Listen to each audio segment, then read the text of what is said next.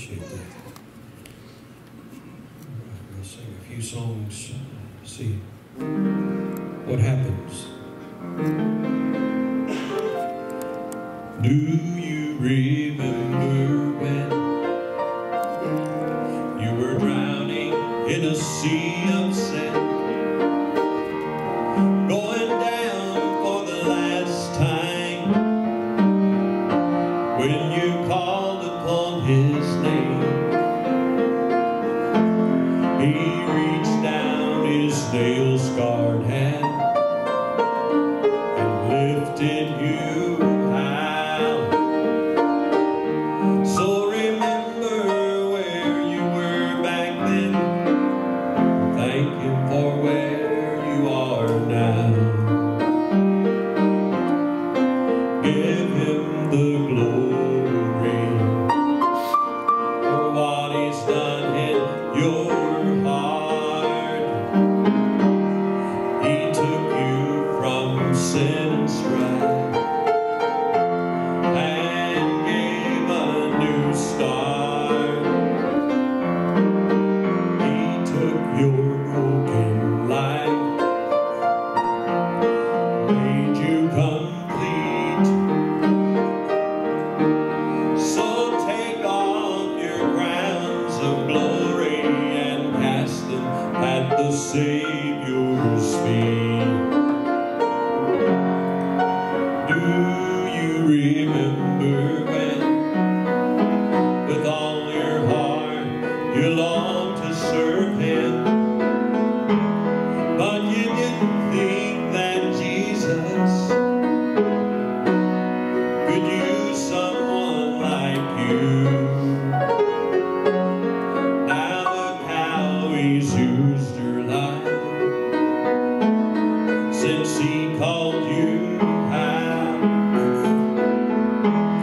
Then remember where you were back then and thank Him for where you are now. Give Him the glory for what He's done in your heart. He took you from sin and strife and gave a new start. He took your broken life and made you complete. So take off your crowns of glory and cast them at the Savior's feet. So take off your crowns of glory and cast them at the Savior's feet.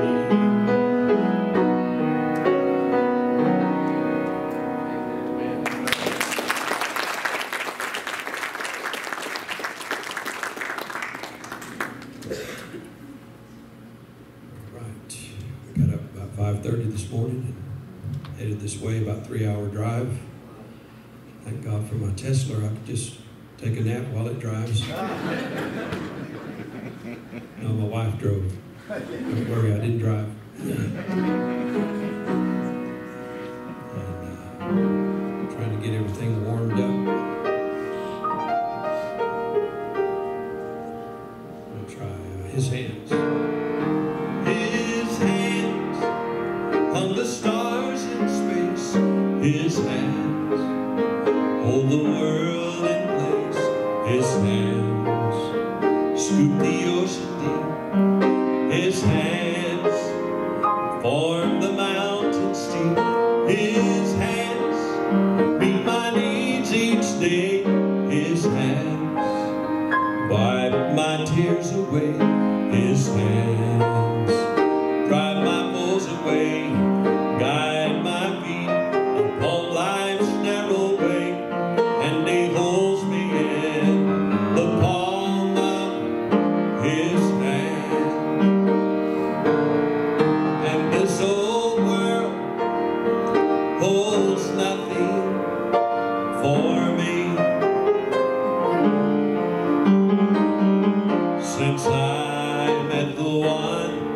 whose hands were nailed to a tree. He loves me and protects me and provides my every need. Soon I'll see him in that city where we'll live eternally, where my friends and my loved ones are waiting there for me. This old world holds nothing for me. They nailed his hands to a rugged cross for sinful man who could not pay the cost. They stretched his hands from east to west to take my sin away. Now I'm pure and blessed, I'm secure in his nail-scarred hand. Safe I'll be till we reach that land that he's prepared. For the saved of man, my name's engraved in his loving hand, and he holds me in the palm of his hand. And this old world holds nothing for me. Since I met the one whose hands were nailed to a tree, he loves me and protects me and provides my every need. Soon I'll see him in that city where we'll live eternally, where my friends and my loved ones are waiting there for me. This old world holds nothing for me.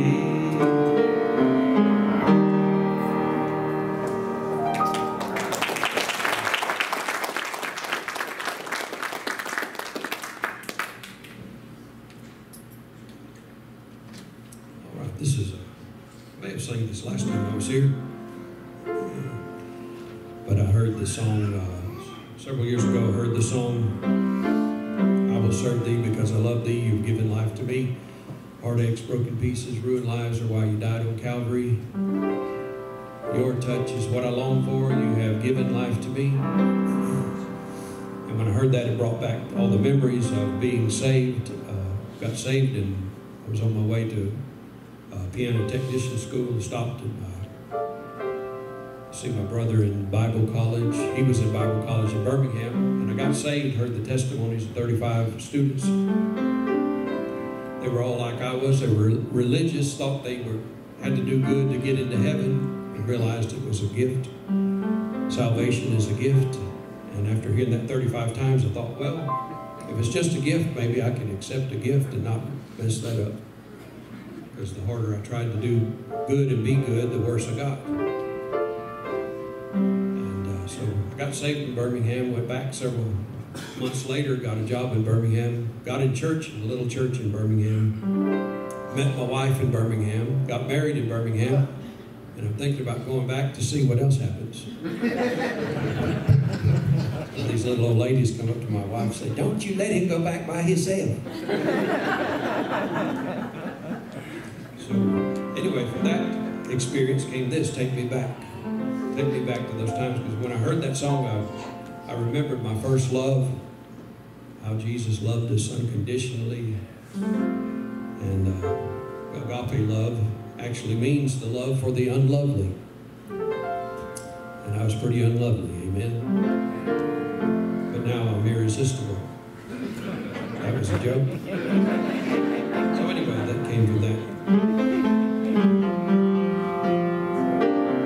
Take me back every now and then, where you showed your love to me, and you touched my heartstrings and made them ring again.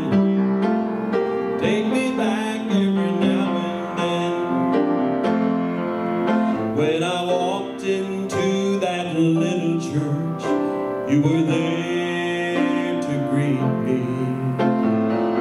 You put your arms around me and you told me that you loved me. They were singing, I will serve thee, and there's something about that name. You put my broken pieces back together again. Take me back to Birmingham, where you showed your love to me, and you touched my heartstrings and made them ring again.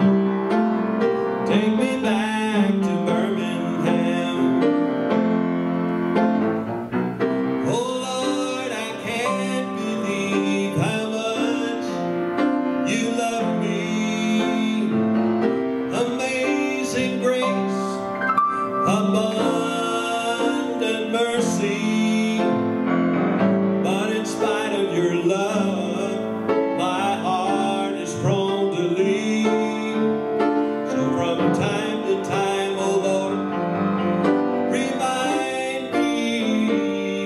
Take me back to Calvary, where you showed your love to me, and you touched my heartstrings and made them ring again. Take me back to Calvary, where you showed your love to me, and you touched my heartstrings and made them ring again. Take me back to Calvary, and take me back to Birmingham, and take me back every now and then.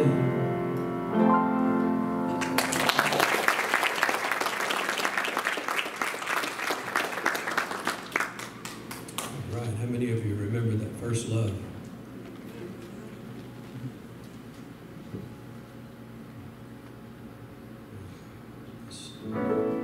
Here's one, another new one. I'm writing a new one.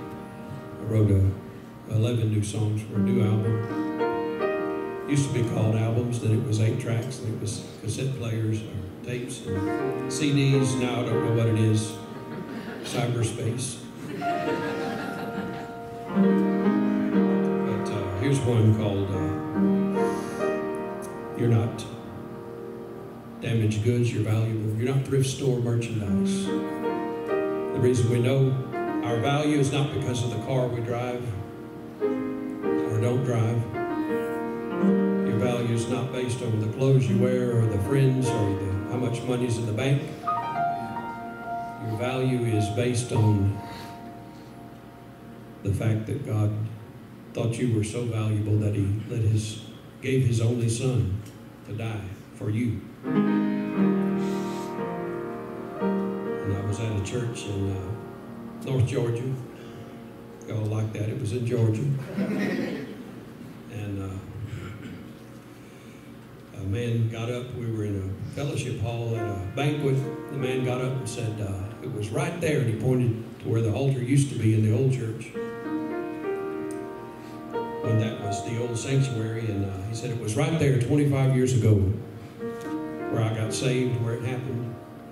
And he said, I want to thank my family, my wife, for praying for me and being patient, because he was a drunk. He said, I was a drunk. I was in and out of jail. And I was so amazed at that testimony. I told it at the next church I went to, which was not far down the road. And that pastor, he recognized who I was talking about. And he said, that is one of the greatest preachers I've ever heard. I thought, what? Here's a man that was a drunkard in jail. So now he's saved and he's a preacher. What a testimony of grace. So anyway, the first verse is about him. So we'll try this one. It's new, so hopefully I don't mess it up.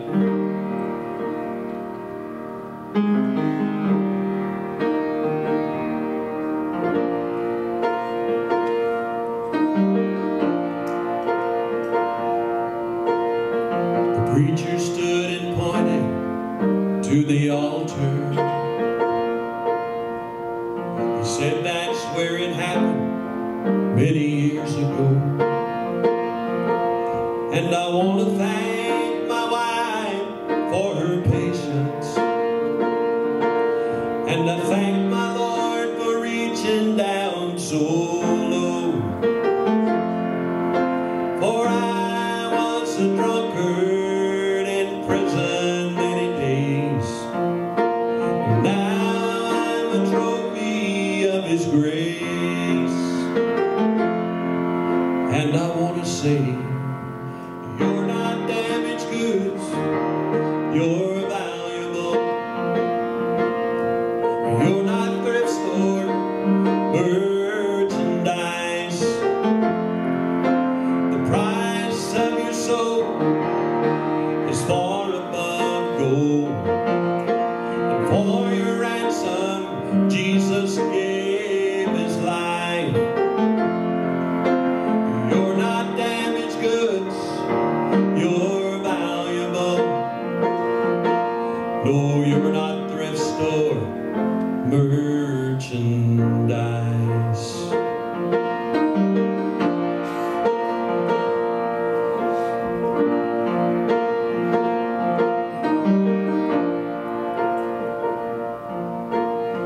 You may have been broken and abused by men. You may have been forsaken by a friend. You may have lived a life deep in sin. You may be ashamed of the places that you've been. You may be shackled by the chains of sin. But I know a man who can set you free and make you whole again. And I want to say, you're not damaged goods, you're valuable. You're not thrift store merchandise. The value of your soul is far above gold, and for your ransom Jesus gave His life. Oh, you're not damaged goods, you're valuable. You're not thrift store merchandise.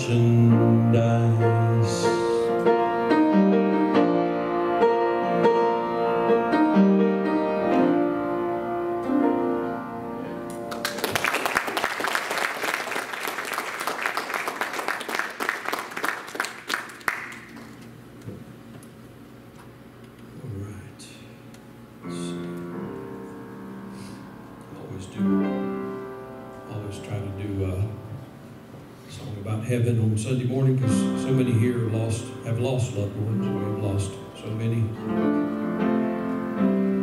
But if they're saved, we know. We haven't lost them. We know where they are. They're just right over that little line called eternity, waiting for us to come home. And this song says, in a few more minutes, just a few more minutes on the eternal clock, we'll be home. Mama pointed up and counted to 4. She could see the angels gathering to take her to heaven's shore. She walked through the valley of the shadow of death.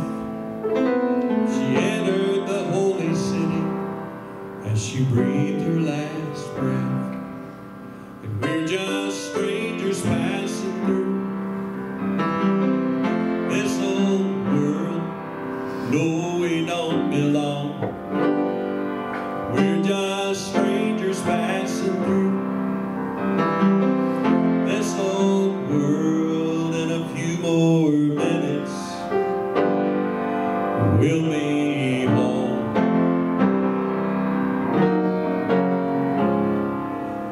Daddy was unresponsive.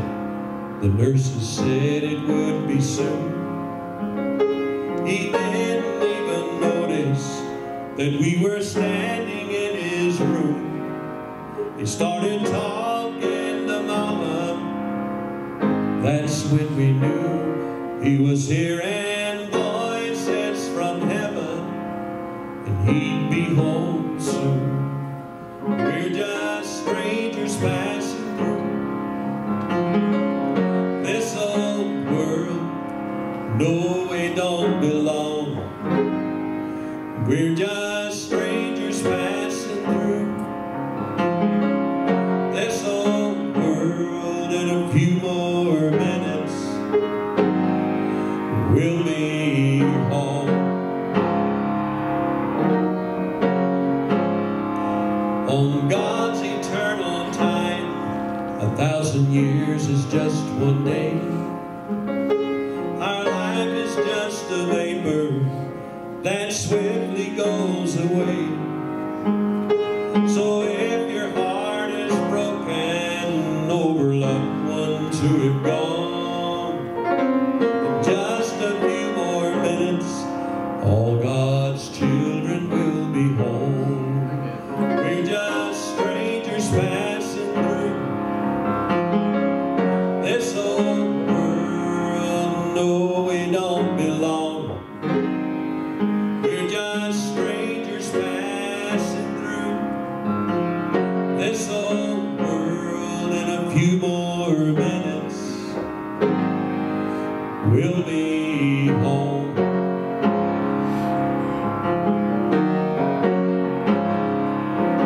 Trust Jesus as your Savior, and you'll never walk alone. When you step on heaven's shore, you'll be forever home. 'Cause we're just strangers passing through this old world. No, we don't belong. We're just strangers passing through this old world. In a few more minutes, we'll be home. Home.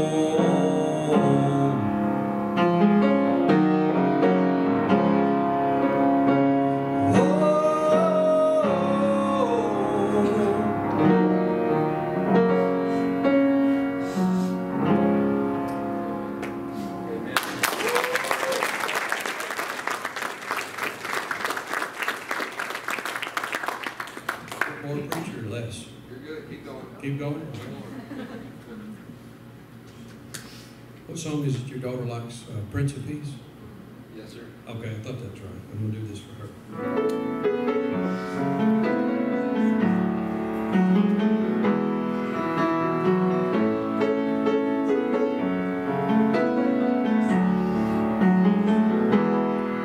Have you tried to find peace in a new relationship? Have you tried to find peace in popularity? Have you tried to find peace in a dollar bill? Have you tried to find peace in vanity? Have you tried to find peace in a bottle or a pill, just to wake up face to face with your reality? Talk to the Prince of Peace till your fears and worries cease. Talk to the Prince of Peace, he can calm the raging sea. Talk to the Prince of Peace, get down on your knees, tell him your every need. Talk to the Prince of Peace.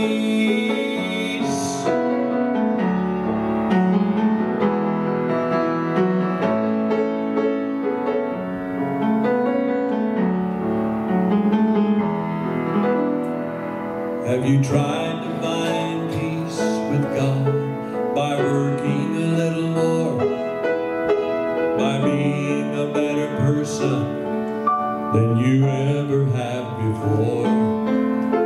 Have you searched in vain, trying to find heaven's door? The secret is written in His Word. To being justified by faith, we have peace with God through Jesus Christ our Lord. Talk to the Prince of Peace till your fears and worries cease. Talk to the Prince of Peace, He can calm the raging sea. Talk to the Prince of Peace, get down on your knees, tell Him your every need. Talk to the Prince of Peace.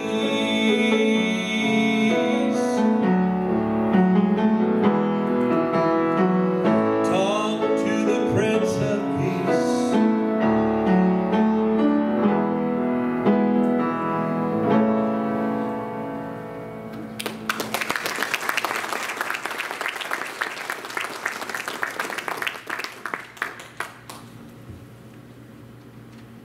Right, I had this one on my heart. I'll do one more. Is that okay? Yes, sir. One more? All right. Lean on Jesus. When you get weary, lean on Him, you'll find rest. Come unto me, all you that labor and are heavy laden, I will give you rest. The secret is you got to tell Him what's burdening you. You got to lay down your burden.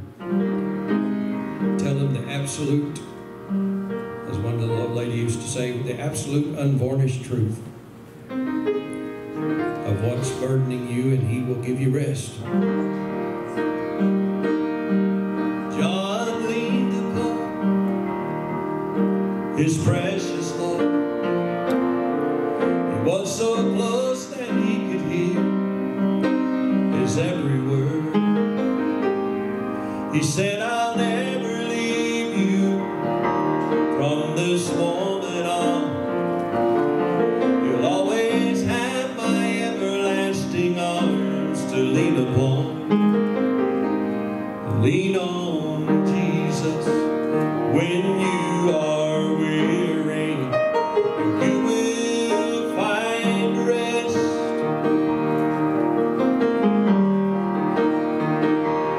Lay your head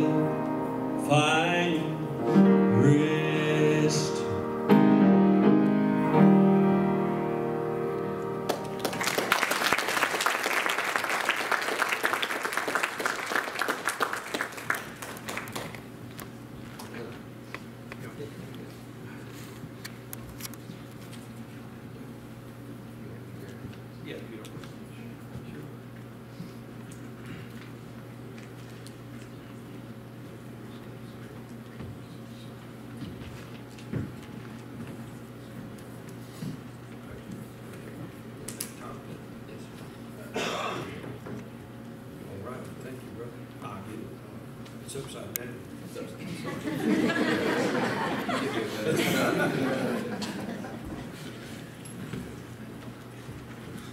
All right. If you have your Bibles, James chapter 1. Philip, just put that on the screen. We have something in common. We've grown closer and closer because we love anybody, any football team that beats Alabama. We love it. So we have that in common. And if you love Alabama, I still love you. Amen. I'm just making peace before the message starts. So I don't want you to walk out and leave and get out of the will of God just because you love Alabama. All right, James chapter 1, verse 2. My brethren, count it all joy when you fall into diverse temptations. Let's pray. Father, thank you for your love, for your mercy, for your kindness, and your sweet love for us. And Father, we pray if there's one that doesn't know you, and that sweet love that you have for them, that they would know you today. And Father, we pray you'd fill us with your Spirit.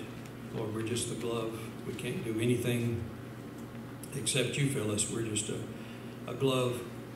And we ask you to work through us today and work in every heart. And Father, give us loaves of bread from heavens, fresh bread from the ovens of heaven this morning, that we leave this place full, feasted on something the world cannot give us. In Jesus' name, amen.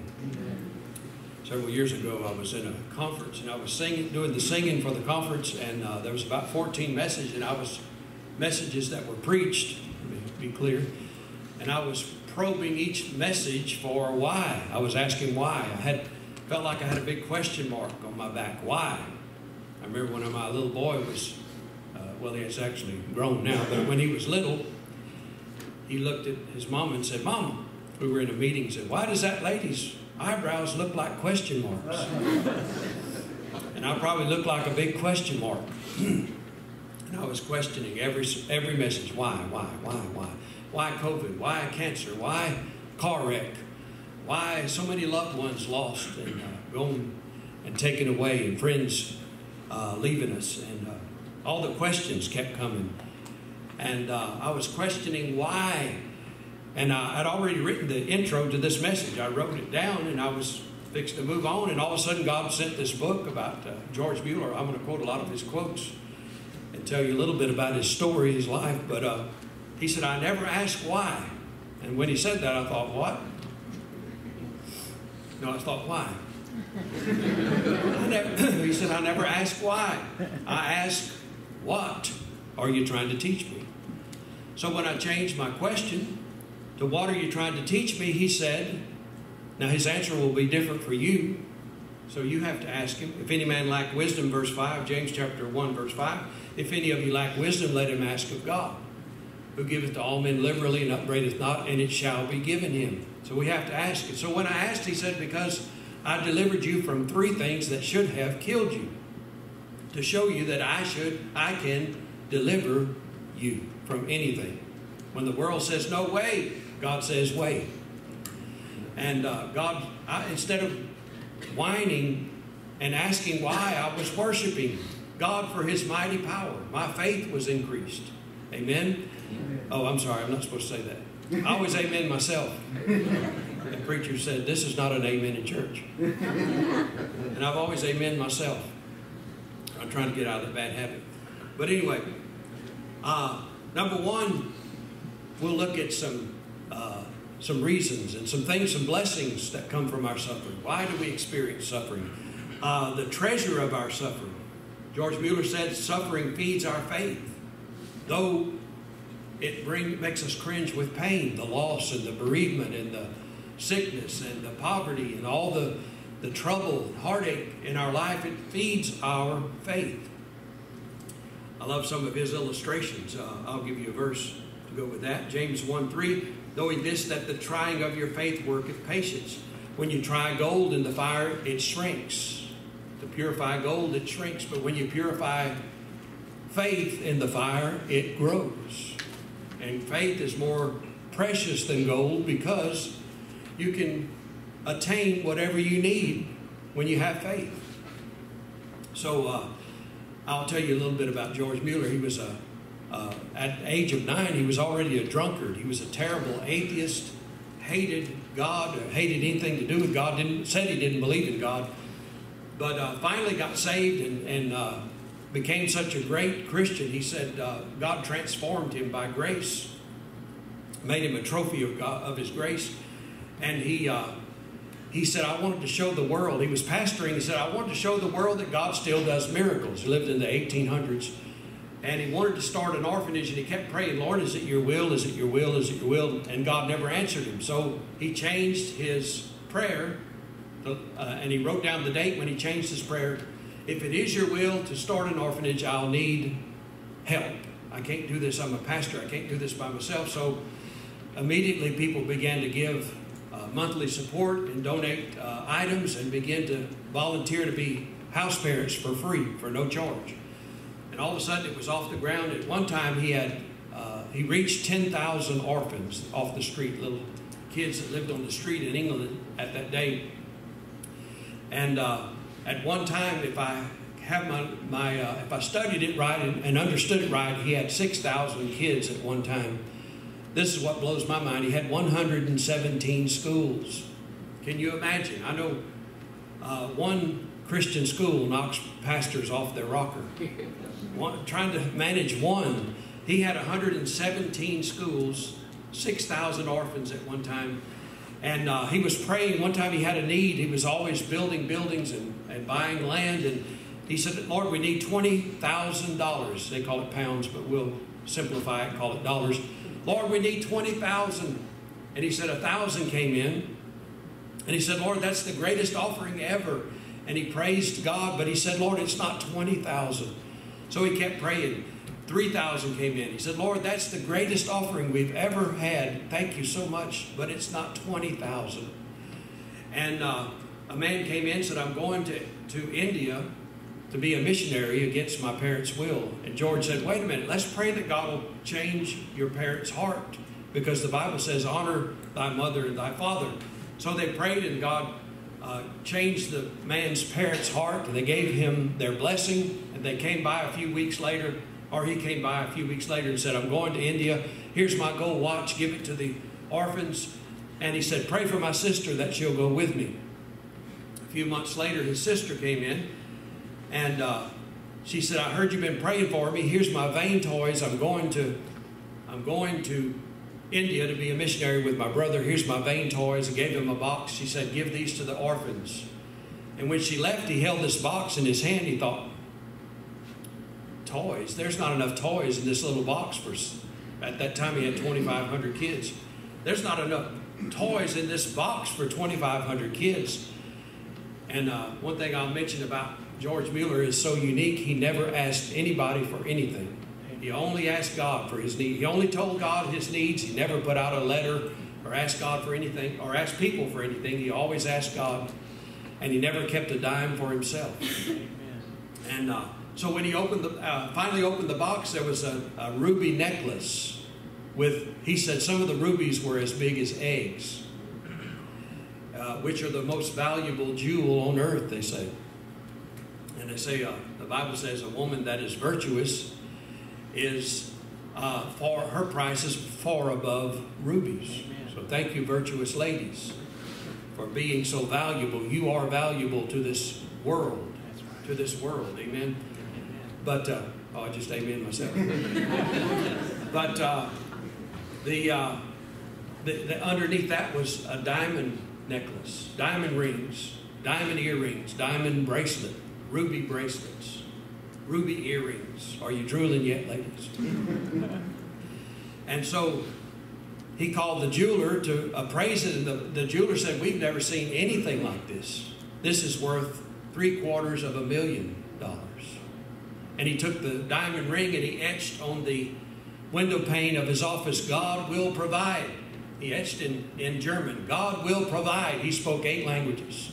I speak 8 languages, 1 word in each language. Every time I go overseas, I say, I'm going to learn this language. And I come home and I remember 1 word. Yo quiero Taco Bell. And obrigado. Paftabuna, and all them good things. But anyway, he spoke 8 languages. But anyway, I said all that to say this. God will do a miracle for you. Amen. If you'll get you a prayer list. Sometimes he said this is a 3 a day. He would tell his wife, this is a 3 a day need. We're going to pray for this 3 times a day. And when I heard that, I made a list of things I really needed. We were going on a missions trip to Brazil. This man, everybody kept saying, we saw where you're going to be preaching in a conference in Brazil. I said, oh, really? Nobody told me about it. I guess I better show up. And when I got there, Brother John Alves said, oh, Brother Cooch, they leave the R out. So, Brother Cooch, I did it by faith. I put the flyer out by faith. Thanks a lot, John. But anyway, we had to start praying for money to go. And we prayed, and before we knew it, people started giving my wife money. And she said, I'm putting that on my Brazil trip. And I thought, she's going too. And before you know it, everything came in. But we prayed 3 times a day for that. I started to make a new album or CD or whatever it is, and they don't sell anymore. You don't get anything off the internet stuff, the streaming. You get just a tiny bit. And I thought, what are we going to do? I've got all these songs, and I think God wants me to do it. So we'll pray. I started praying, and a check came in the mail for $3. What do you call it? Royalty check from having a hymn in a hymn book. $3. I thought, Lord, that's great, but it's not 8,000. But before you know it, we're just about to see the light. We're just about to the end of getting it ready. It's God provided all the needs. Why? We prayed 3 times a day for the money to come in. What do you need? You need a miracle in your family. You need a miracle in your life. You need a miracle in your ministry, in your work. Pray. Pray. We find the treasure of our suffering. It increases our faith. It causes us to persevere and keep praying. Then the triumph over tragedy. It causes us, sometimes we learn how to triumph over tragedy. When my wife and I were just married, we were just teenagers. And they say to get married while you're young, because if you grow up and get enough wisdom and understanding about finances and life, you won't get married. We didn't have any money. We were broke. We lived in a single wide trailer, 12 feet wide and 48 feet long. But we thought it was a mansion. We were happy as could be. But we were reading a book. Somebody gave us a book of a girl that was just a few years older than us, and it got our attention because she was in an accident when she was a teenager. She became a quadriplegic, and she thought at first, she said she didn't trust God. Why did this happen? And she wrote an article the other day. She began to write books, by the way, and have a radio program. We kept up with her to encourage people that had disabilities. Had no idea God would call me to preach at that time. But it probably had some of her influence was there to help me to understand that God could use me. And we were reading her books and encouraged. And the other day she sent out an article, and my wife sent it to my phone. It said, "Celebrate suffering." And I said, "Oh, no, you didn't." "Oh, no, you didn't just say that. Celebrate suffering." And she went on to say, "Now I know beyond a shadow of a doubt, when I had my accident 55 years ago, God meant it for good, because as I traveled the globe to encourage people with disabilities, much to my amazement, many of those people trusted Christ and are saved today." And she quoted Genesis 50:20, "But as for you, you thought evil against me, but God meant it unto good, to bring to pass as it is this day, to save much people alive." Those last few words are the greatest, some of the most powerful words of that verse, to save much people alive. And she said, "Now I know that God has used my wheelchair as a platform to reach lost people." Amen.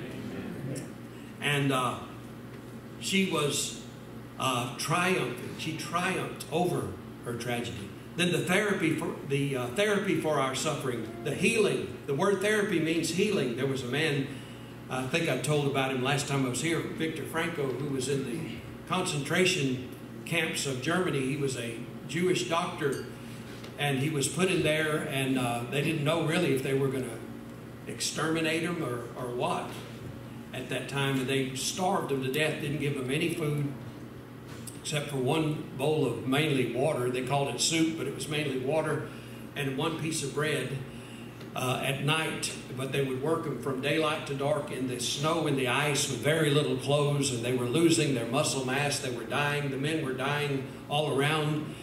And he said one day he was digging in the ice, and the sky was gray and the ground was gray. It was so gloomy, and the people were gray and the huts were gray. Somebody turned on a light in a kitchen, in a house on a hill in the distance, and that little light came down into the camp, and it changed the atmosphere of the camp. And he said the word purpose came to his mind. And he said, if I have a purpose, I can make it through this. And he watched people that gave up hope for their suffering. They gave up hope, and they would die just a day or two later. But he said, I'll be a doctor. He was already a Jewish doctor. He said, I'll be a doctor to the sick men in this camp. And he had a purpose. And he said, I missed many nights' sleep, and my health was terrible. My legs were swollen. But he said, I made it through because I had a purpose. And he said, if I make it through this, I'll help the whole world, those that are suffering in the world. And he had an equation. He said, S minus M equals D. And that means suffering minus meaning equals depression. Suffering minus purpose or meaning equals depression. But if a man has a purpose, if he finds his purpose, he said, man finds his purpose when he serves his fellow man. He said he can make it through anything. And you see that in Joseph's life. Joseph's father had the victim syndrome. He said, all these things are against me. His brothers were the villains. They sold him into slavery. But Joseph was the victor. He had victory in his spirit. And he wasn't bitter at his brothers for selling him into slavery. He had victory because he knew that God had a purpose for his life. He saved many nations from dying in the famine. Saved many nations. He served. He became a servant and found his purpose for living. And he overcame his suffering. Amen. The therapy, the healing is when we find our purpose in life. Then the tonic, the comfort we find in our suffering is the Word of God. Psalm 119:50 says, this is my comfort in my affliction, for thy word hath quickened me. The word quicken means to bring to life again. The Word of God is different than any book. The Word of God it's alive and powerful, sharper than any two-edged sword. It's a seed that grows. It's the only book you can read that is a seed that's planted in your spirit. Amen? And it brings life. It quickens us. It brings us back when we're just about famished. We can read the Word, and it brings refreshment to our spirit. Read the Word. It comforts us. Then the test of our suffering. It tests us to see, are we abiding in Christ or not? Sometimes we get away. We're not abiding in Christ. Sometimes I'm thinking, boy, I can find joy in my music. Or I can find joy in the ministry. I can find joy in my friends. And sometimes you don't find joy, but there's joy when you abide in Christ. There's strength when you abide in Christ. And when we abide in Him, there's fruit. He's the vine, we are the branches. There's fruit that we bear when we abide in Him. And sometimes suffering brings us back to Him. Rembrandt, I heard this, that he had two different pictures he painted, two paintings of the prodigal son. One was in his youth, when he was at the top of his game. He painted the prodigal son and put his picture, his face was the man, the prodigal son. Put his face, and his wife was the lady of the night, we'll call her. Put his wife's face on the lady, and there was a huge glass of beer, they said bigger than life. And this was the prodigal son living it up. But after his wife died and his children died, he had no one to leave his inheritance to.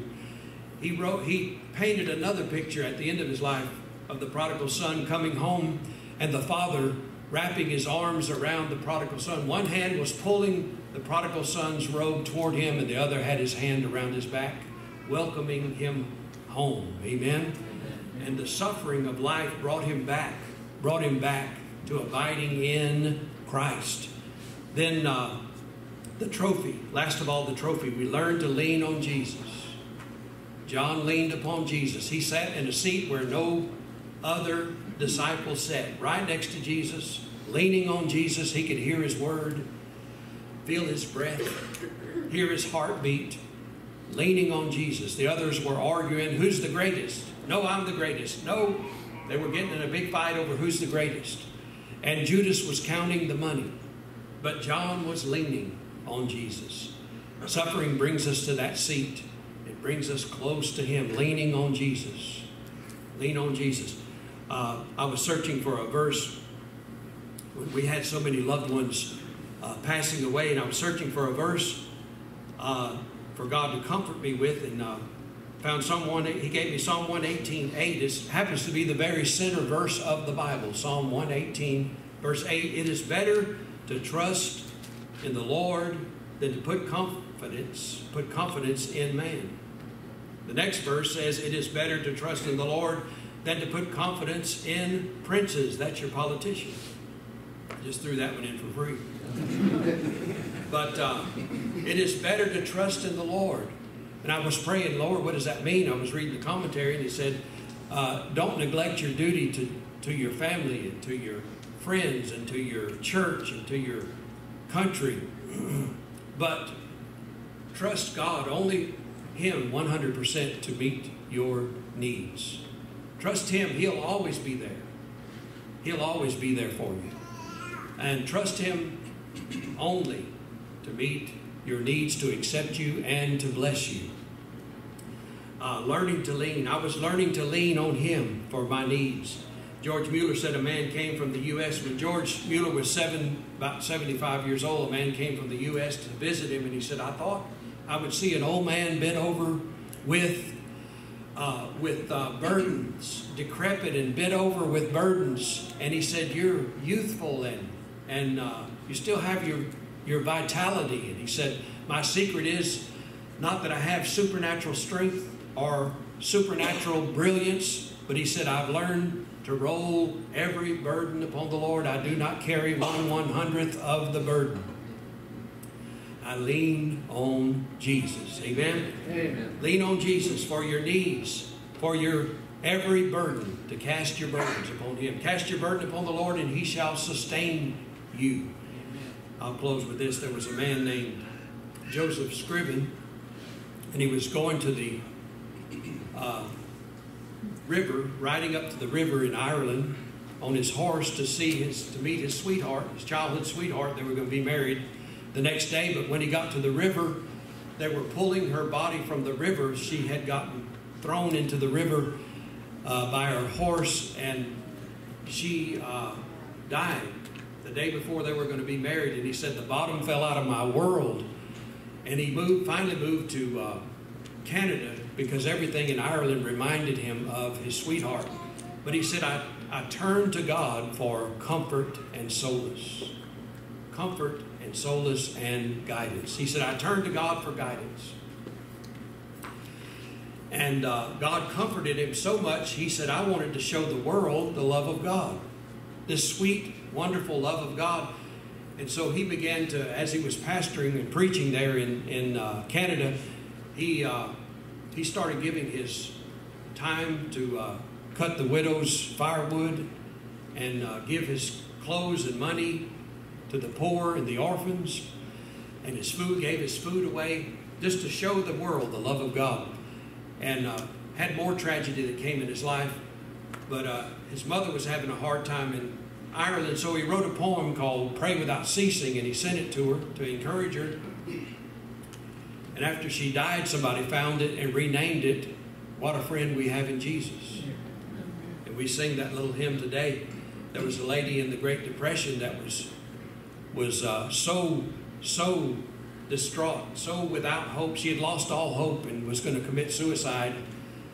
And she turned on the gas jets in her bedroom and got her little girl to come in and lay down with her in the bed. They were going to commit suicide. When she heard the radio playing downstairs, the song, "What a Friend We Have in Jesus." And it gave her such hope that she got up, turned the gas jets off, and went on with her life. That little song is still blessing us today. That a man that suffered such great tragedy turned all of his lemons into lemonade. Amen. To be a blessing to the whole world. To the whole world. Let's pray. Father, thank you for your love, your mercy. We pray you would help us. Lord, if there's somebody struggling today, Father, we don't know their heart, but Lord, you do, and I pray you'd encourage them, Lord, to give those burdens to you and to go on. And Lord, we'll give you all the glory for what you do. In Jesus' name.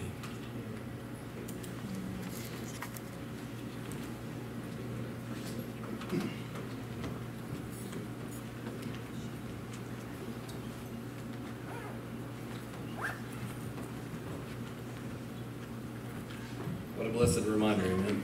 That's great. If you would, let's stand together. And Brent's just going to play through a song. And what we like to do is give you an opportunity of invitation, but also some personal reflection. And if you don't mind, just with your heads bowed and eyes closed there for a moment, nobody but you and the Lord.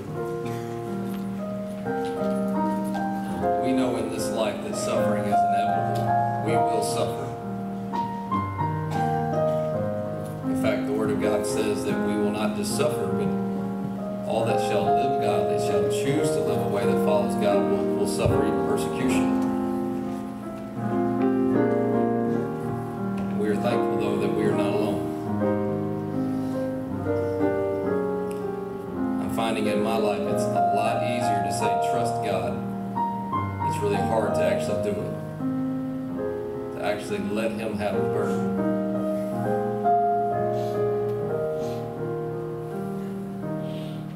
Dr. Frank Sells said this one time. He says, a lot of times in life, I pray and ask God to make me willing in whatever I face. Because I'm not willing, God, will you make me willing?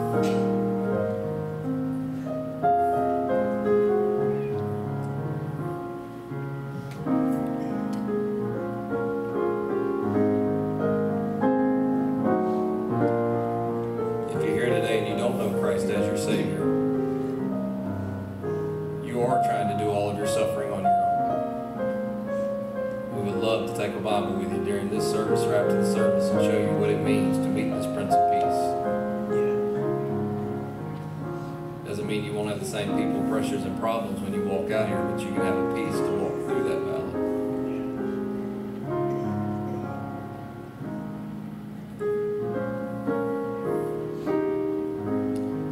You can look this way. Again, appreciate you being here today. I do have a few announcements for you. Brother LaBouve, did you bring some of your 8-tracks or albums or any of those today? Did you bring any of that?